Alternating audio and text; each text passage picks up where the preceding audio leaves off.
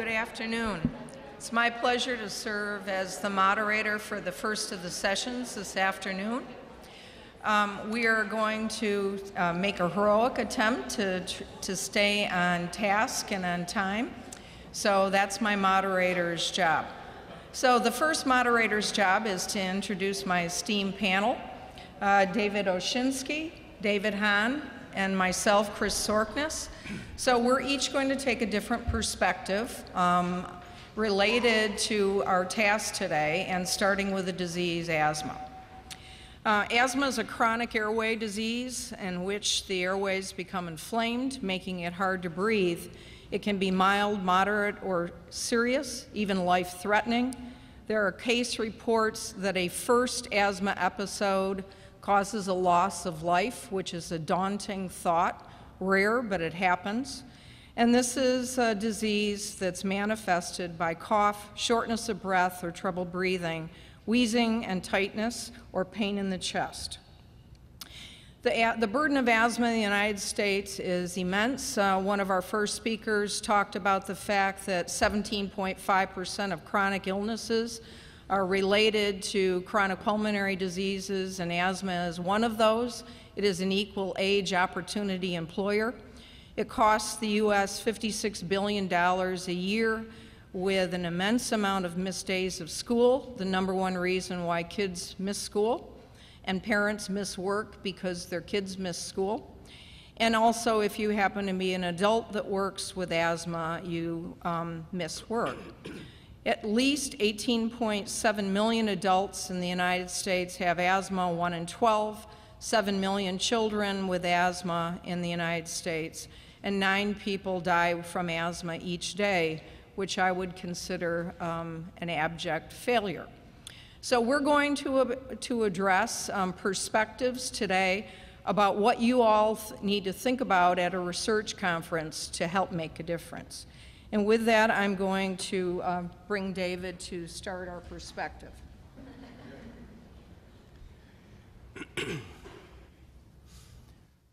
Okay, so it started for me very innocently and unthreateningly at an early age when I developed hay fever around age 5 or so. And it's kind of a miserable seasonal thing, but not such a big deal. Fall season mainly at that point. When I was 12, I had the first of my significant bicycling accidents in my lifetime where I fractured a bone. And I ended up in a hospital bed, and while I was laid up in the hospital bed, being treated for a fractured femur, at that time they didn't get you up right away, I developed some wheezing symptoms, and they pronounced me with asthma, and I was treated for that, I guess, using whatever, bronchodilators, or the drugs were different at that time maybe. It was no big deal. So around age 18 or so, my mother had suggested I get allergy testing, and so I did, and they found I was allergic to most everything, which is rather daunting. And I had allergy shots for a few years. So through around age 22, it was really very mild symptoms, well controlled with the asthma. I was living in a cockroach-infested apartment in the city of Boston. I was in grad school. Around age 23 or so, when all of a sudden I developed a respiratory infection, which they called it pneumonitis. I guess it's a bronchitis or pneumonia or something like that. And all of a sudden my asthma became absolutely terrible. It would keep me up all night, hacking cough, terrible wheezing. I basically thought I was going to die a number of times with this.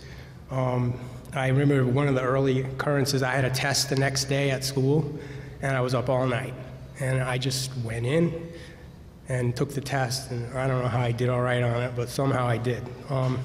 But anyway, I thought a number of times that this was going to be the end of me. So I did see, well, the doctor had treated pneumonitis. He put me on a cough suppressant and an erythromycin, something, and an antibiotic for a short time, and basically it just kept getting worse and worse. I ended up in the ER once or twice, I don't recall how many times, and they said, oh, you never should have been put on a cough suppressant, so took me off that, changed things. I went to an allergy specialist, they put me on injected prednisone and other assorted things, and the adrenaline shots and whatever else. And so anyway, it kind of stabilized a bit and toned down, and I basically finished grad school, moved out to the suburbs, and it seemed to just be kind of, you know, more stable and not as threatening to my life. Eventually, when inhaled steroids came on the scene, I would start taking those, Flovent, with Ceravent, which is long-acting bronchodilator, I guess. But the dosage with the Flovent kept creeping up, and the symptoms really were not well controlled at all. I ended up with the maximum recommended dose. I was on the strongest Flovent, you know, four puffs twice a day or something like that, maybe 2 puffs twice a day. I became very concerned that I might not survive this long term, and I would end up with COPD, emphysema, or something eventually. And I was really desperate to find a solution for this, and I was kind of looking around. I was thinking, you know, what if it's an infection of some kind?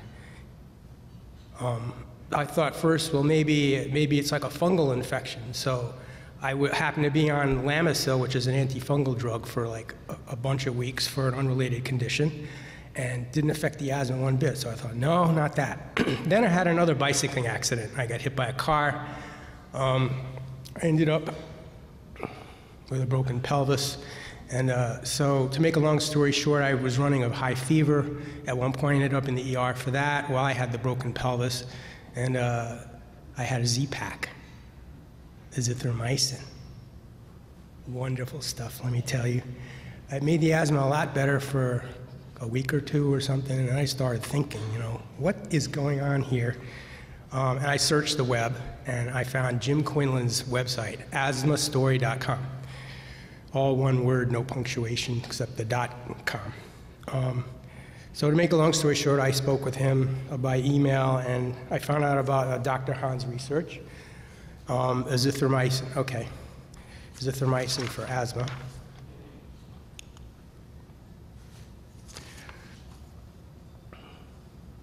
I discussed this with 2 different doctors, one my own, the other my brother-in-law. They basically thought it would not work. My own doctor declined to prescribe. So to make a long story short, I got the azithromycin on my own, and I put myself on it. And I was on for quite a while, and all the symptoms went away. I stopped taking any asthma medications. So what are my unmet needs as an asthma patient? I've been self-treating since around 2003, and I can't get treatment from a local physician that I'm aware of because this is not part of the guidelines. So this is a major problem. People who don't find out about this accidentally can end up dying from it because it's severe refractory asthma. And why isn't this more widely available and through medical professionals? To me, it's a slam dunk. If everything else is not working, then you got nothing to lose. Try something different. In this one, there is some proof behind it, but it could be better proof. So we need more research to provide better proof that this works or doesn't work or whatever the case might be. Another thing that's difficult about this for me is my asthma has recurred over and over. So I've taken Zithromax, azithromycin over and over, and at this point I have mild asthma. So the second bullet basically has to do with, you know, being able to understand what's causing the disease. Now the third bullet has to do with better treatment, since it seems azithromycin does not fully eradicate chlamydia pneumoniae, which is what is suspected to be causing this, a persistent infection. I've recently tried experimenting on myself with some other antibiotics piled on top, and that experiment is ongoing, doxycycline and metronidazole. The last one for only short bursts because it's nasty. So there needs to be better treatments for this, but it definitely works up to a point. And for some people, like Jim Quinlan, he's still asthma-free. So why is it that some people it works and others it works for a short time? All these things are mysterious, and there's more research needed. Thank you very much. Thank you. Appreciate it.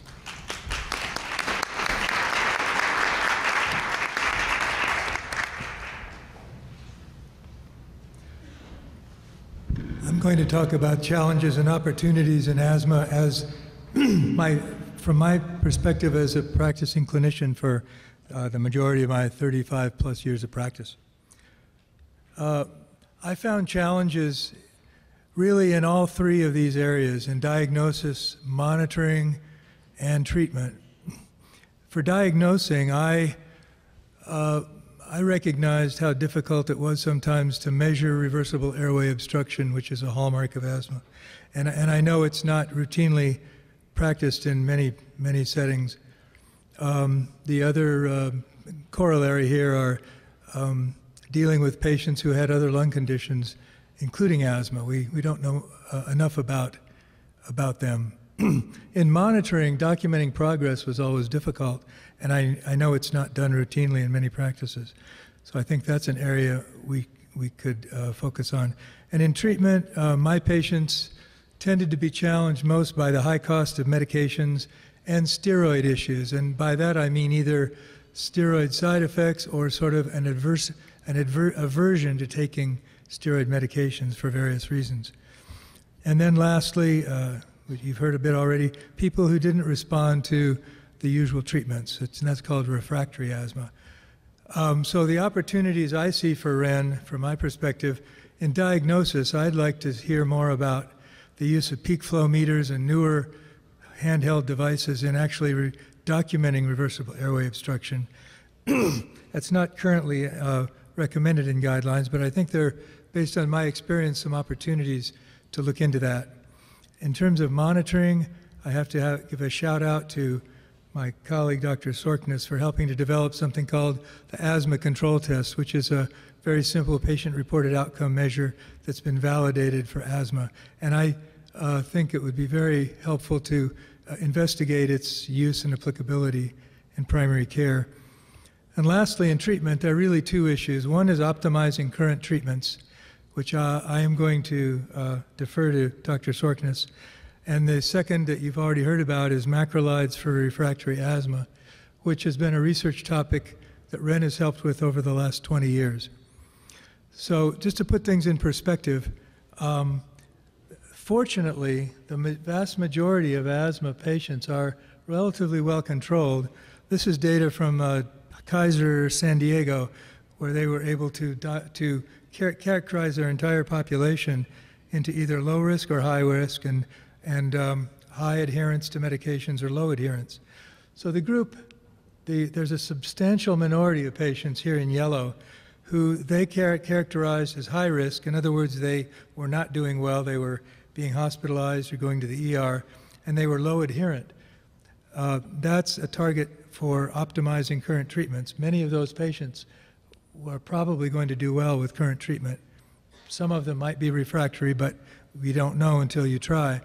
The small group, this in their case 11%, were high risk, high adherent. Patients who had severe disease, were taking full doses of guideline medication and still not doing well. This is sort of the refractory group. It's a minority. It's estimated to be 5 to 10, maybe 15% of patients, but it still accounts for 2 to 3 million Americans and tens of millions worldwide. So I think it's worth its own research. So in terms of diagnosis, as I said, reversibility is a hallmark of asthma. Many patients are not tested. Is there a role for peak flow? It's inexpensive and available, but it requires patient and clinic training. So there's pluses and minuses, and we really don't know what its true role is. In terms of monitoring, as I said, documentation is usually lacking. What are the best and most practical methods for monitoring control? I think the asthma control test is dynamite, and I'd really like to study that. And probably to incentivize that research, I think it's worth knowing that the ACT is being adopted as a quality metric in many settings. So I think it's going to be something we have to do whether we have the evidence or not. And then in terms of treatment, I'm going to defer optimization. I'm going to say a few words about refractory asthma and the possible role for azithromycin. Is asthma caused by an infection? Well, the cause may not be apparent in late-stage disease, so it's best to study at the very beginning of the first wheezing episode. And I was actually able to find 10 patients with what I call de novo wheezing, the very first time a patient developed wheezing after careful history. 4 recovered without treatment. That's the asthmatic bronchitis, which we're not supposed to treat with antibiotics, and I didn't, and they got better. 5 went on to develop chronic asthma that was diagnosed appropriately by expert criteria, and 1 developed chronic bronchitis. But there's been no further practice-based studies of de novo wheezing. And this is important because what I haven't told you is I collected microbiologic specimens on these people, and we were able, through validated methods, to determine each one of them had an acute C. pneumoniae infection. In fact, the patient who developed chronic bronchitis had C. pneumoniae cultured from his sputum 6 months after development of his condition, and the 6 patients who, with asthma or chronic bronchitis, all resolved their condition after a prolonged course of appropriate antibiotics. So that's one of the reasons I was motivated to pursue this area. So why macrolides for asthma? They are active against atypical organisms such as C. pneumoniae and others that might be involved. They also have anti-inflammatory properties that might be useful in asthma. A meta-analysis of 12 randomized trials showed beneficial effects of macrolides in the long-term management of asthma in terms of symptoms, quality of life, hyperreactivity, and peak flow. The limitations were these were all small pilot or preliminary studies, and it's really not entirely clear from this meta-analysis who benefits most, who's the target population. So I believe the target population are the most severe refractory patients, and this is some evidence in support of this. This was our last Ren-sponsored study published several years ago in the Journal of the American Board of Family Medicine called Asthmatics. There are 3 groups here. This was a group of fairly mild to moderate asthmatics who were randomized to sugar pill. This was a group of patients who were randomized to azithromycin. They were treated from 0 to 3 months and then followed without any antibiotics up to 12 months. During this study, many patients with a story very similar to what you just heard, David's story, approached me and wanted to be in the study, and I said, I think you're a good candidate, so I'd be happy to have you in the study. When they learned they had a 50% chance of being randomized to placebo, they said, I want to be in your study, but I don't want placebo. So we had to open an open label arm. That's what the refractory is. These are folks who got open label azithromycin prescribed by their clinician off study, and then they answered the same outcomes throughout the study. It had some limitations, but as you can see, the response was rather tremendous in that group. In the azithromycin group, of the milder patients, it's not as apparent that there's an effect. This was not statistically significant. Whether that's due to low power or other factors, I don't know. This kind of a response of quality of life of 1.5 units is unprecedented in my experience, and much a log greater than in most studies of traditional therapy. So could it be infectious? Infections on no organization's research agenda, unfortunately. The guidelines currently recommend against macrolides for the reasons I described, yet patients with refractory asthma are seeking macrolides. I'm contacted several times a week by such people. So to summarize, diagnosis, what's the role for office home peak flow meters, monitoring, how best to use the ACT, and in treatment, how to address emerging evidence for macrolides. What could Ren do? given that patients are asking for this and more doctors are actually becoming aware of the evidence and actually considering using it, why not take advantage of this natural experiment to create a registry carefully documenting patient eligibility criteria, shared decision-making, treatment, and monitoring, most importantly, for the outcomes of macrolide treated patients. Thank you.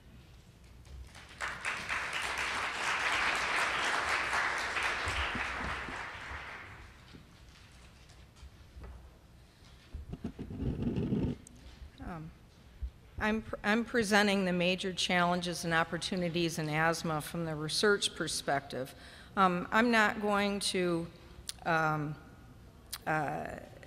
apologize for taking the research perspective, because in my stance and why you're here at a research conference is the fact that research is the way that we ask the right questions and answer them, and how we can globally take the diseases that we're talking about today and others and try to do the best we can for the patients that we take care of.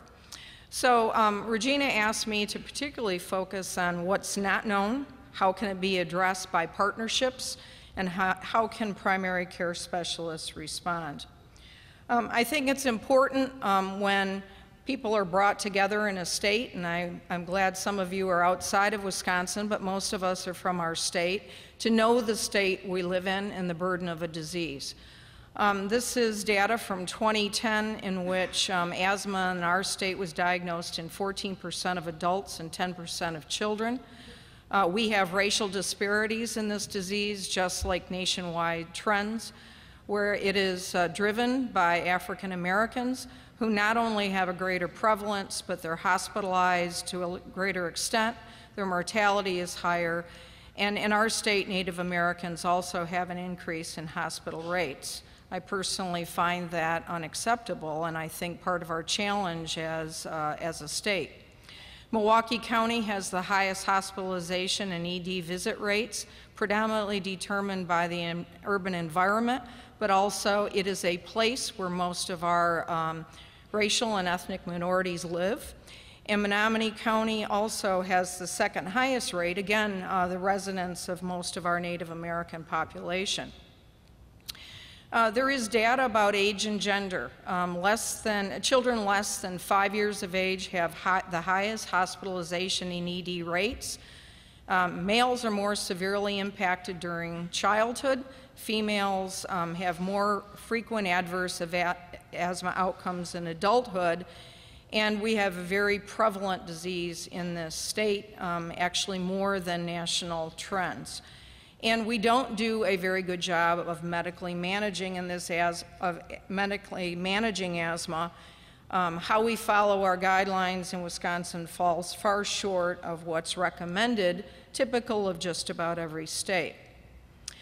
I would say then that the epidemiology of this disease basically has lessons for both practice and research.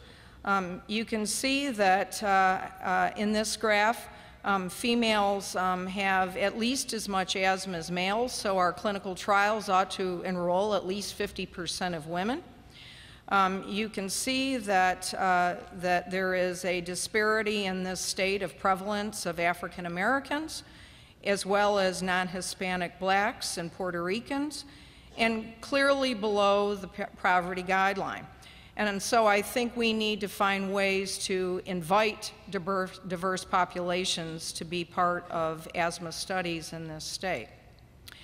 This is the example of in pediatric studies and in the populations you see in practice. This is before the age of 15, a disease of males, at which time by the age of puberty, the trends change. There are lots of change that happen in this age group as kids cross to the dark side, for those of you that have adolescents.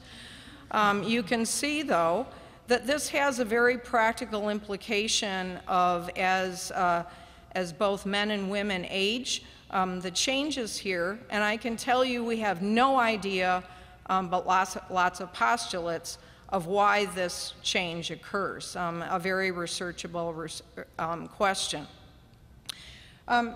David pleaded as one of the things he wanted to see is how do we determine the true severity of disease characterized by root causes? So asthma is now moving to sophistication, just like arthritis and cancers of it's not a basket diagnosis, we have phenotypes. Phenotype's a fancy word that says there's arthritis, and there's osteoarthritis, and rheumatoid arthritis, and psoriatic arthritis, and we don't treat them all the same. Same thing with asthma.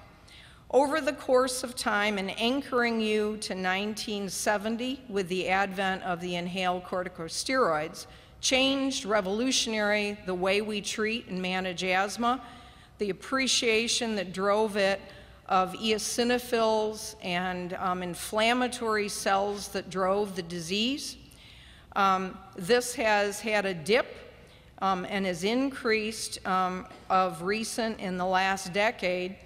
And what you will see coming out on the marketplace is a whole bunch of monoclonal antibodies that, just like in arthritis, are very expensive, but very successful in targeting allergic disease, and will, in essence, by that understanding of a diagnosis, change what we can do. There is, however, this little group down here, this Th2 low group. And this gets to the sophistication of the diagnosis that I heard both Davids talk about. Is asthma's the same symptoms across the board? We have over here all of these early onset allergic kind of people that are very corticosteroid responsive, easy to treat, but we have a whole group of people over here representing David's story and others that probably is a disease that is driven by neutrophils, a very different disease. Might be a disease type that is very susceptible to antibiotics and other approaches. There is a varying degree of severity, and what we know a lot about this end of the spectrum is the fact of a lot of comorbid disease, obesity, COPD, rhinosinusitis, gastroesophageal reflux disease, and others. So the asthma community, the research community, is trying to answer the question you asked about how can we better bucket this particular disease. Now, one of the things that's new, and I encourage you to get a better handle on, is the fact that the asthma guidelines are changing. I happen, and I actually agree with the wise Pat McBride, about the challenges right now of the fact of providing to clinicians the best evidence base we can do so they can pick the right drugs, and that we can find educational information in a partnership to share so that we get people headed in the right path.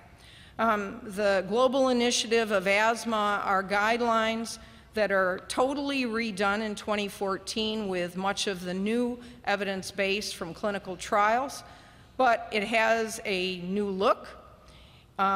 It's what should be done, why it should be done, and how it can be implemented more effectively, as directed specifically for primary care. There are lots of key content changes, a new practical definition of asthma that acknowledges this heterogeneous disease and makes us start diagnosing better and picking the right therapy, assessing both control and risk factors plus future risk, algorithms for distinguishing uncontrolled disease broadly. Maybe it's the wrong drug picked, like inhaled steroids for all, which is probably not the right thing to do, and severe disease, which requires treatment to make a decision that it's severe and recalcitrant, like the descriptions that our two Davids put forth, and recognizing this is a disease, fortunately, of 5 to 10% of people, And the majority of patients that you are on the front line of treating are the other 85 to 90% of people in which we can all make a difference, including adherence issues and many others. The other approach with these guidelines are 3 components of control-based management. This is all about patient management and self-management, assessment, adjustment of treatment, and reviewing response. Expanded indications for starting controller therapy, particularly in the intermittent wheezer, tailoring asthma treatment for individuals, a whole paragraph, or a whole chapter about the asthma COPD overlap syndrome, which I believe is a significant part of the patients you treat, and now that there are clinical trials that will address it. Continuum of care for worsening asthma, from early self-management through to primary care and acute care management, and this new approach to diagnosing. I'm not going to belabor this so that we have time for a panel, but there is growing information and things that can be incorporated into practice and in asking research questions about how do we best identify patients at risk. They are about individuals who have a lot of exacerbations. Their pulmonary function measurements make a difference in predicting risk, as well as some of these cellular types and the presence of allergies. I would ask as a main research question is, how can these risks be practically incorporated into practice? And if we do, will it make a difference? Also, there are predictors of difficult to control disease. These are individuals with variability of symptoms, a lot of exacerbations. The single best predictors from large studies in the inner city across ages are, it's about pulmonary function testing to know how bad people are and if they reverse, concurrent diseases, and the issue of sensitivity. So the research challenge to you all is, what would happen if all patients had pulmonary function measurements and reversibility, if they had a simple rhinosinusitis assessment and an allergy evaluation, and we coupled this with the GINA guidelines recommendations of asthma action plan, self-management, relevant, accurate education, and 24/7 contact when people are in trouble.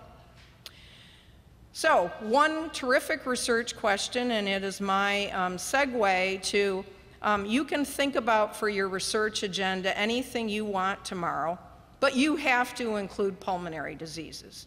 That's where the action at. Am I biased? I am, absolutely. I acknowledge it, but you're missing a golden opportunity of a disease to make a difference. What, for example, will make a difference? What if, will these guidelines be adopted? How can we incorporate the adoption of these guidelines into care, and how can we increase the odds?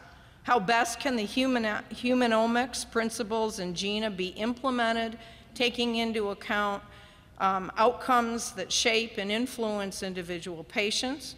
How can we conduct the best trials we can, make them pragmatic if needed, make broad inclusion criteria, and conduct them to decide how best to individualize treatment, as we've heard?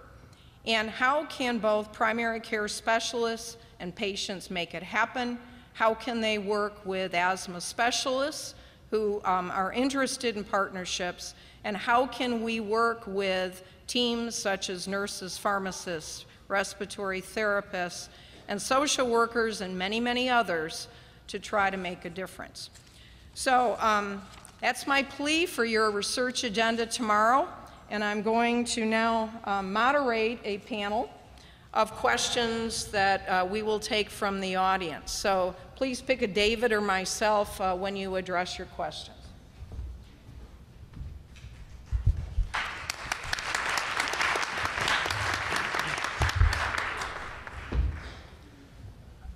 I just want to make, is this working? Okay, I just want to make a shout out from the PCORI perspective. Our conference is funded by PCORI. they really are into something called comparative effectiveness research. And I think there's no better subject to investigate in that paradigm than comparing, and probably cluster randomized trial, implementation of the sort of guideline that you suggest versus what we're doing now to test to see what would happen. I think that's a great idea. So, David, that was a good segue to my question, which I feel obliged to ask, because it looks like you were bordering on making an off-label recommendation for azithromycin. And if you would please disclose whether or not you have any financial interest in selling more azithromycin. Good question. I've done 30 years of research and never received a penny of compensation for any of it, and I don't have any financial interest. And I'm not recommending off-label use. I'm recommending that if a patient comes to a clinician bringing with them the level of evidence that exists and asking to have a discussion about it, that discussion take place.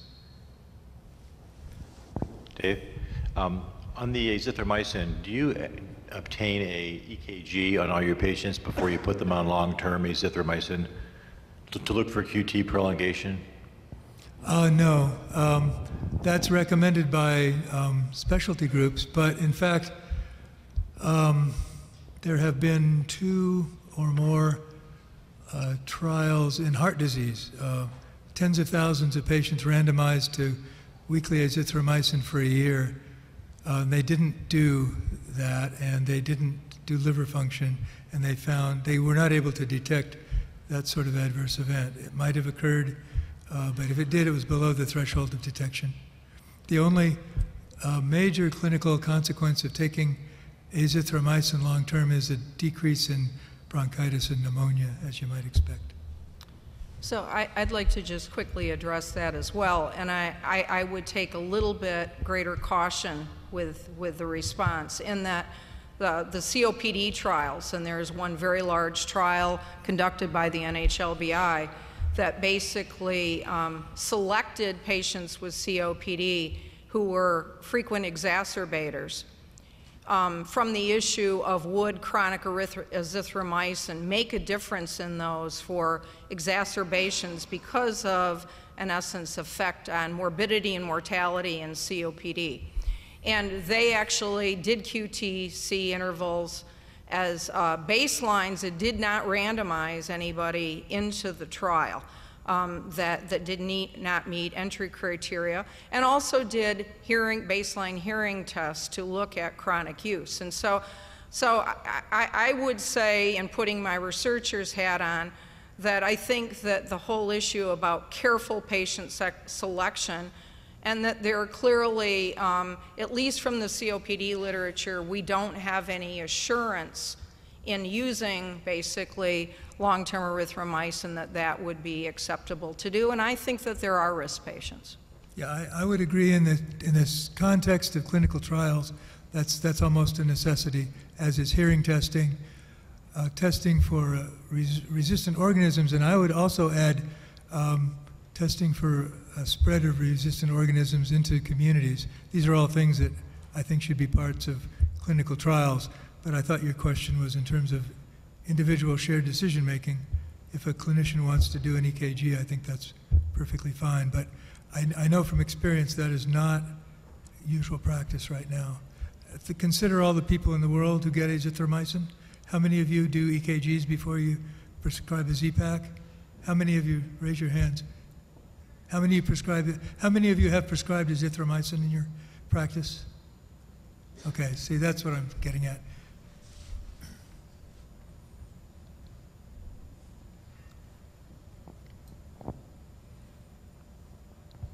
What's the typical length of time that you put somebody on it? I realize you don't have as much research as you'd like around it, but if you are trialing it with a patient.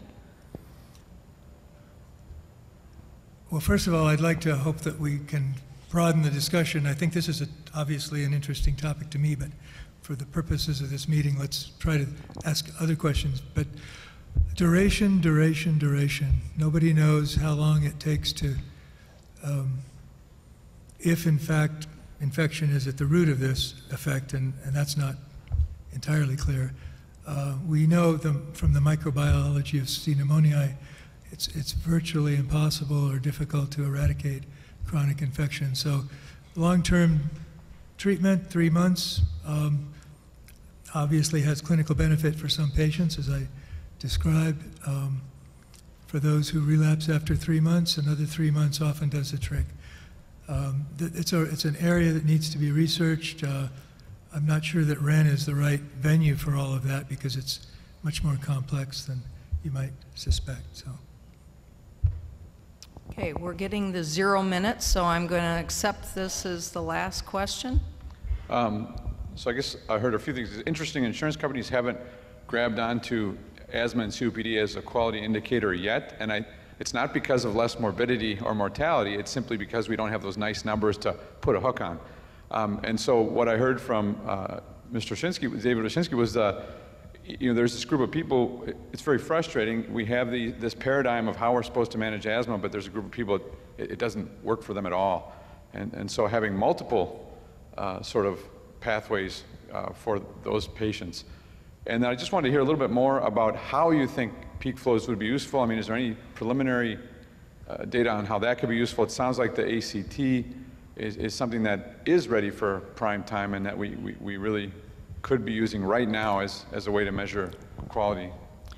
So I'll take a crack and let David finish. Whether it's the asthma control test or the pediatric version, the childhood asthma control test, or a couple other validated control tests, they're easy to use. They truly are a patient-centered and reported outcome that has been used internationally and validated. And it tells us something important of relevance on the basis of asthma control in individuals. It's easy, and it is pay for performance in many places. And it addresses the dimension of asthma of control, but does not at all deal with the risk of exacerbations and the emerging data that failure to, in essence, prevent exacerbations, especially in kids that get them early on, will progress to loss of lung function and seem to be very high predictors of COPD. I remember vividly when I started working with an asthma specialist in 1980 that I saw a 22-year-old woman that had had lifelong asthma, prednisone most of her life, and her spirometry at the age of 22 showed an FEV1% predicted of 40%. So I would suggest that in particular, if you don't know where you are, you don't know where you're going, and the biggest predictor of exacerbations and death in the United States is spirometry, some measure of pulmonary function, whether it's FEV1, maybe peak flow, but we need to do better because the data is there that it can make a difference. Interestingly, this is a person that ultimately, and I think speaking to the issue of randomized controlled trials of efficacy, this is a person that I met in a context of enrolling in fluticasone trial for steroid-dependent disease. Within the matter of a year, eventually getting this person totally off prednisone and improving her pulmonary function to ultimately 65% predicted in a 22-year-old. So I think whether it's severe disease of clearly knowing where we are, but I would also say this frequent exacerbator that the asthma control test may be very deceiving of not knowing and individualizing and picking the right therapy. And I think these trials incorporated in big family practice are screaming to be done and will make a difference. Yeah, I agree. I've done no research on the ACT. I've used it in practice. I love it. I agree with the comments about having to take other factors into account because it doesn't tell the whole story. We're over time, I'm afraid. Yes, so we're going to have to. Thank you very much.